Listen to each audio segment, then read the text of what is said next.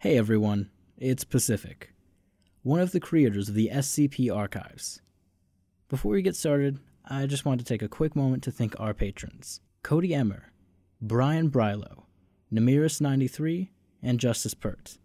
Your contributions mean the world to us, and you make this show possible. Thank you so much. If you're interested in hearing your name at the top of the show, or in getting ad-free and bonus episodes, find us at patreon.com/scp_pod. And now, without further ado, Episode 1.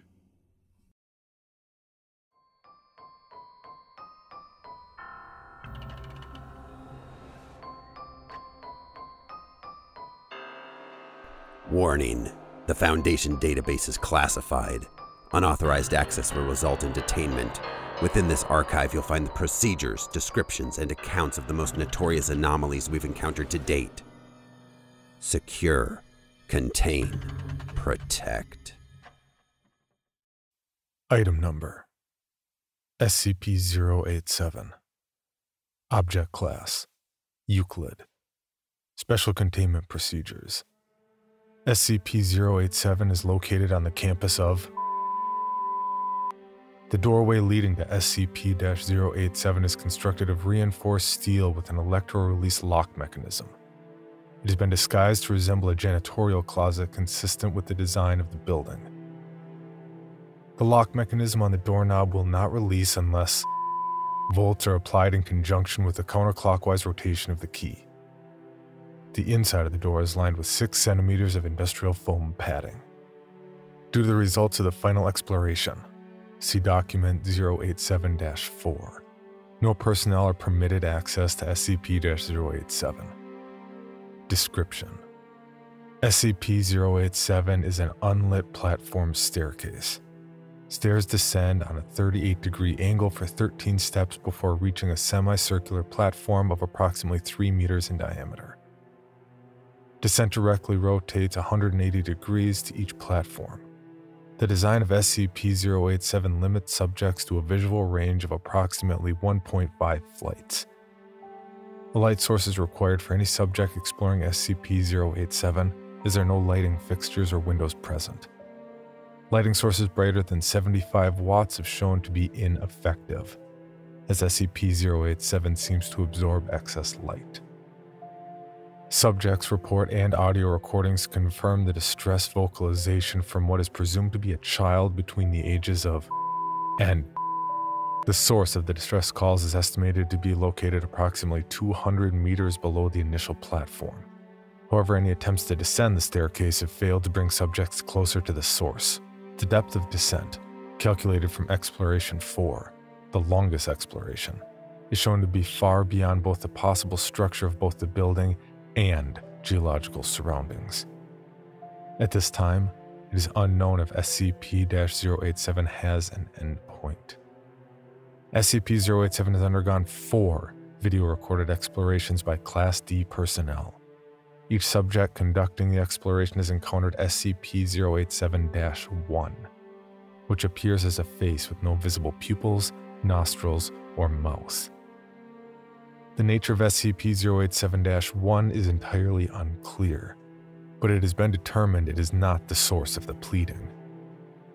Subjects exhibit feelings of intense paranoia and fear when faced with SCP-087-1, but it is undetermined whether said feelings are abnormal or simply natural reactions. Addendum: over a period of 2 weeks following Exploration 4, several members of the staff and students from the campus report knocking at a variable rate of 1 to 2 seconds per knock, coming from the interior of SCP-087. The door leading to SCP-087 has been fitted with 6 centimeter thick industrial padding. All reports of knocking have ceased.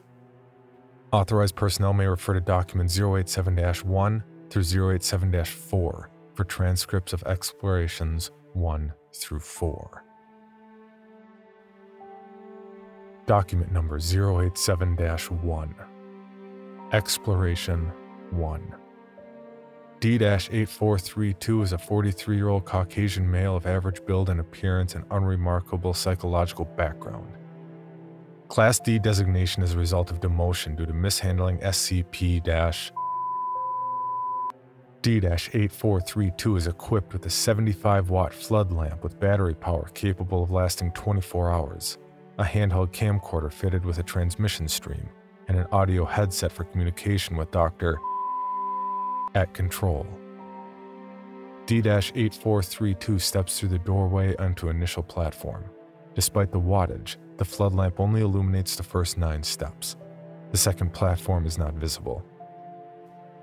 The first voice on the recording is that of D-8432. The second is Dr.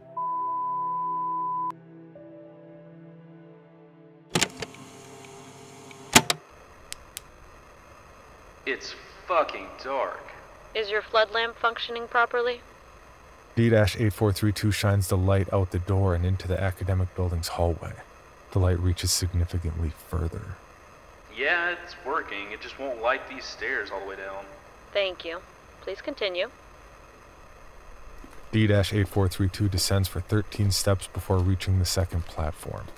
The platform is in the shape of a semicircle with apparently concrete surface and walls.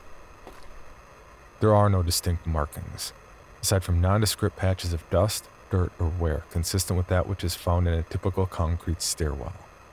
D-8432 rotates 180 degrees to begin descent down the second flight, then pauses. Reason for stopping? You hear that? There's a fucking kid down here. Sounds like one. None of the described audio is feeding through the camera or mic at this time. Can you please describe the sound? It's young, either female or a very young boy. It's crying and sobbing and saying, "Please help. Please." Yeah, keeps repeating that and crying. Can you estimate its distance from your current location? Oh, fuck, I don't know, maybe 200 meters down? Please continue down the next flight. The subject descends another 13 steps. As he reaches the landing, audio of the child is described as picked up. The child alternates between sobbing, wailing, and the words, "Please, help, and down here." The level of audio is consistent with D-8432's report of it being approximately 200 meters below. Can you still hear the crying? Yeah. We're picking it up as well. Please continue down. Stop if you notice any changes in the audio or environment. The subject descends another 3 flights of stairs before stopping. Keep going? Please. D-8432 continues another 17 flights, total of 22 flights before stopping. There are no visual changes in the environment, and each flight has been a consistent 13 steps. I'm not getting any fucking closer to that kid. Stereo audio confirms that the crying noise has not increased in volume and remains approximately 200 meters below the subject. Noted. Please continue. The subject continues another 28 flights before stopping. 50 total. D-8432 is standing on the 51st landing, counting the initial ground level landing. D-8432 is estimated to be 200 meters below the initial platform. 34 minutes have elapsed. The volume of the crying has not increased. I feel a little uneasy. You've spent a long time in a dark, unknown stairwell. It's natural. Please continue. The subject hesitates before stepping down the next stair. As the subject moves forward, the flood lamp illuminates a face located approximately at the bottom of the flight. SCP-087-1. It appears to be the same size and shape as a human head, except as lacking a mouth, nostrils, and pupils. The face is completely motionless, but is making direct eye contact, indicating its awareness of D-8432. Fuck! What was that? Shit! Holy fucking shit! What the fuck? Can you please describe what you see? Some sort of fucking person face thing, and it's fucking looking right at me. Fuck! Fuck! Fuck! It's looking right at me. Is it moving? No, it's just looking at me. Fuck, it's creepy. Please approach and further illuminate the entity. Fuck, I don't wanna fucking... The face jerks forward about 50 centimeters directly toward D-8432. Oh, fuck. D-8432 enters a panicked state and rapidly ascends SCP-087. D-8432 reaches the ground floor in 18 minutes, at which time he collapses and passes out. There is no sign of SCP-087-1. Review of the footage indicates an equal number of flights and steps ascending as descending. Audio of the crying and pleading remains at the same volume until the last flight, at which point it ceases.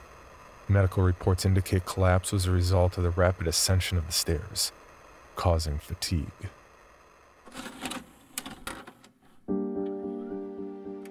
Document number 087-2, Exploration 2. D-9035 is a 28-year-old African-American male of strong build. Psychological background indicates no abnormalities except an extreme hatred for Subject has an extensive record of D-9035 is equipped with a 100-watt flood lamp with battery power capable of lasting 24 hours, a handheld camcorder fitted with a transmission stream, and an audio headset for communication with Dr. at control.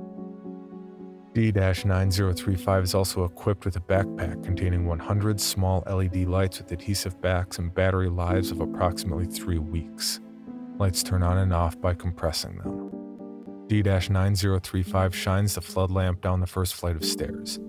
Despite the extra wattage, the light does not illuminate beyond the 9th step. Wait, you want me to go down there, Doc? Please shine your flood lamp outside of SCP-087 to verify it's functioning properly. D-9035 shines the light into the hallway. Comparison with the footage from Exploration 1 confirms it is indeed brighter. Thank you. Please continue to the first landing. Hey, Doc, I know what you said and all, but I don't think I want to go down there. Please continue to the first landing. Doc, look, As per our earlier conversation, please continue to the first landing. D-9035 pauses for 18 seconds, then descends 13 steps to the first landing and stops. Is that a kid? Please remove one of the adhesive lights and affix it to the wall on the landing. Doc, you hear that? Yo, is that a kid down there? That's unconfirmed. Please affix one of the adhesive lights to the wall and verify it functions. D-9035 hesitates, then removes one of the lights from his backpack and adheres it to the wall. He presses on the light, and it turns on. Please turn off your flood lamp.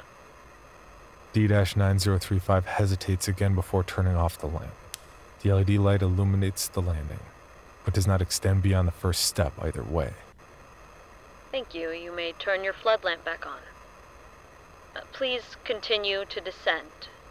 At each landing, affix a LED light to the wall and turn it on. If you notice anything unusual, please report it. D-9035 turns the flood lamp back on, then descends the next flight of stairs. As he sets foot on the landing, the audio picks up sounds of pleading and crying, consistent with those of the first exploration. Can you still hear the previously reported audio? Yeah, she sounds about, 150, maybe 200 meters down. Am I supposed to get her? Look, Doc, I don't do well with kids. Please place the light and continue down until you notice anything unusual. The subject adheres the light to the wall and turns it on, then continues to the next landing. He adheres the third LED light to the wall and turns it on. D-9035 continues in this manner for the next 25 flights before stopping. I don't think I'm getting any closer to the kid, Doc. How far below would you estimate the sound to be? Same as before, 150 to 200 meters down. Thank you. Please proceed. D-9035 continues in the same fashion for the next 24 flights. At the 51st landing, he stops. Footage shows an arced gouge in the concrete wall, estimated to be approximately 50 centimeters long and 10 centimeters wide. The first step down from the landing appears to be completely smashed into rubble. Oh, you see that? Yes. Can you please describe what you see? Looks like something slashed the wall. And the step over here is all crumbled up and stuff. The slash mark looks really smooth. D-9035 touches the gouge mark. Yeah. Smooth. Feels like glass. Thank you. Please continue down. Look, Doc, I think I've gone far enough, okay? Please continue as per our agreement. Look, I don't want to be doing this, agreement or not.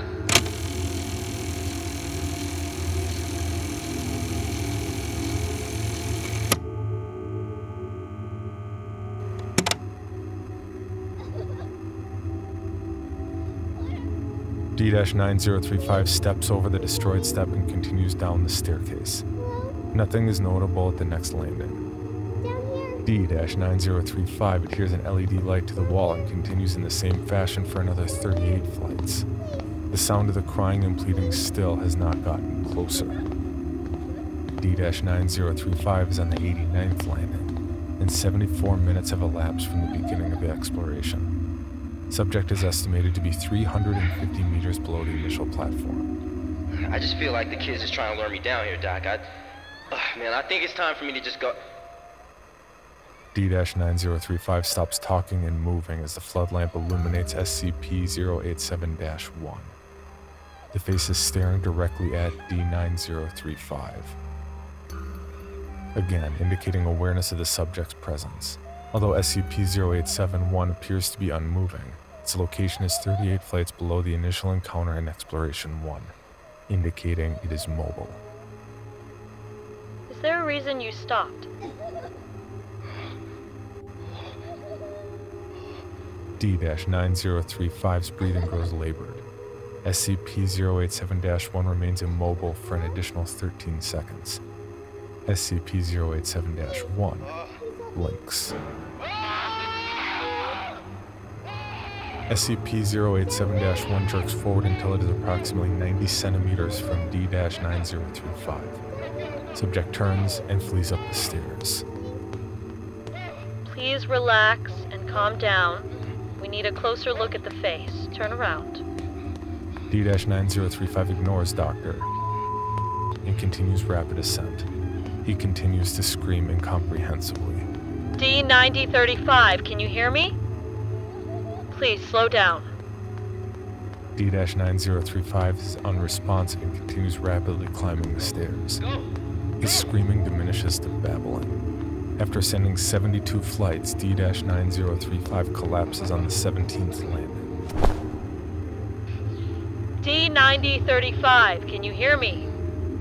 D-9035 is unresponsive, but labored breathing can be heard through the audio feed. For the next 14 minutes, D-9035 is immobile. The visual feed is black, and audio picks up only the subject's breathing and the continuous pleading coming from below. After 14 minutes and 32 seconds of unchanging visual and audio feeds, the sound of a rapid heartbeat not consistent with a human heartbeat, and a low crackling noise is heard. 7 seconds later, D-9035 gasps and arrives, continuing his ascent of the stairs rapidly and wordlessly. The heartbeat and cracking ceases, and nothing abnormal is detected on the visual feed. He remains unresponsive.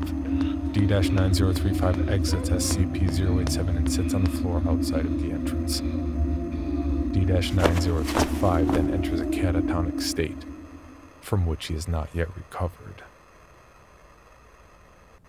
Document number 087-3, Exploration 3. D-9884 is a 23-year-old female of average build and appearance. Psychological background indicates a history of depression.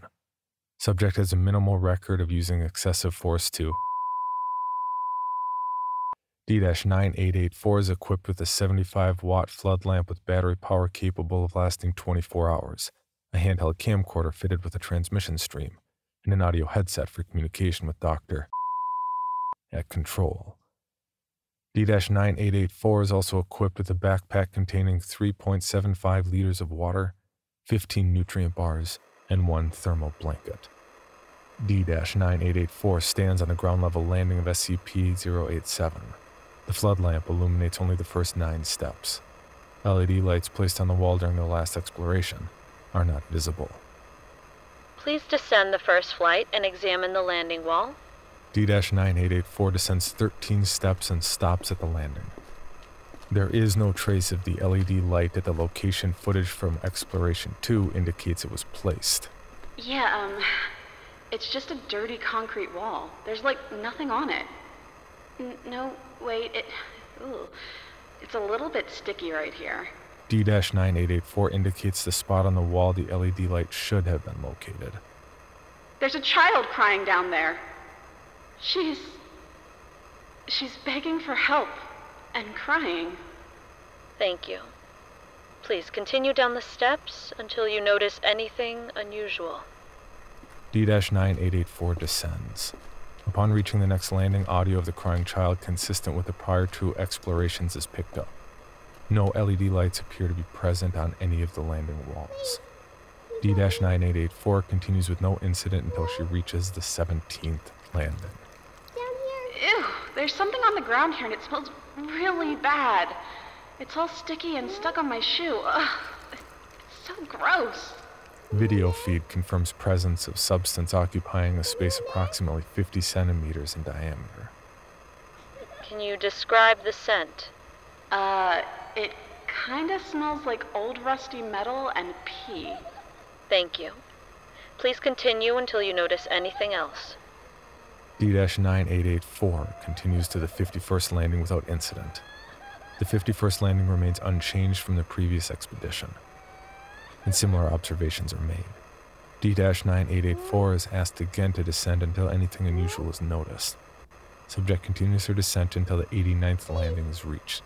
The video feed jerks, and the subject yells. Ah, fuck! There's a hole in the ground, and I almost fell in. Video feed confirms the presence of a hole approximately 1 meter in diameter. The subject shines the floodlight down, revealing only blackness. Approximately 4 seconds pass, and a light of an indeterminate distance down the hole flicks on for approximately 2 seconds, and then back off. There was a light down there. It's gone now, but it was on for like a second. Did you see it? Yes. Can you estimate the depth of this hole? No way! It's too deep. At least a kilometer, like way more than a kilometer. Thank you. Can you still hear the sounds of the child? Uh-huh. She still sounds far away. I don't feel like I'm getting any closer. It's like for every step I take, she takes one down. Please continue down until you encounter anything unusual. D-9884 continues to descend SCP-087 for approximately an hour, covering an additional 164 flights. She stops to rest at the 253rd landing, consuming 1 nutrient bar and several gulps of water. D-9884 is at an estimated 1.1 kilometers below the initial landing, yet the sound of the child has not changed in volume. After pausing for 4 minutes, D-9884 resumes her descent, making no stops for another 216 flights, 1.5 hours later. D-9884 is on the 469th landing, an approximate 1.8 kilometers below the ground level. I'm not getting anywhere. I think it's time I went back. I mean, going down is one thing, but this is a long climb back. You've been provided with food, water, and blankets to last you 24 hours. Please, continue down. No, I think I'm gonna go back up. D-9884 turns towards the previous flight of stairs. SCP-087-1, the face, is directly behind D-9884, blocking her ascent. The face appears approximately 30 centimeters from the lens of the camera. Its eyes are fixed directly on the lens, this time looking not at the subject, but the person viewing the video feed. The video feed glitches and freezes for 4 seconds, accompanied by a static-like screeching noise from the audio feed. It then cuts to bumpy visuals of D-9884 descending the stairs rapidly. It's been following me! This whole time it's been right behind me! Oh god, it's right behind me! It's looking right at me! Please do something, please help me. This continues in a similar fashion until the end. D-9884 continues to scream and plead hysterically as she rapidly descends the staircase. The previously heard static-like screeching seems to overlay the audio feed, beneath which can still be heard the original sound of the crying child. Approximately 14 flights down, the video feed swings to show the area directly behind D-9884. The face is now approximately 20 centimeters from the camera lens. It is not staring at the subject. Rather, it is fixated on the camera lens, giving the illusion it is making eye contact with those viewing the footage. It is important to note that since the sighting of SCP-087-1, the sound of the girl crying and pleading has been increasing in volume, indicating D-9884 is nearing the source. After an approximate 150 panic flights of descent with 3 visual confirmations of SCP-087-1 still in pursuit, D-9884 trips and appears to fall unconscious. Audio feed indicates strong proximity to the source of the crying. The static and screeching noise continue. Video feed shows yet another descending flight of stairs, indicating D-9884 still has not reached the base of the stairwell. 12 seconds of motionlessness pass before the face comes in full view of the camera, eye contact being made directly with the viewer. Audio and video feeds cut out, and no connection is reestablished. Document 087-4. Information redacted.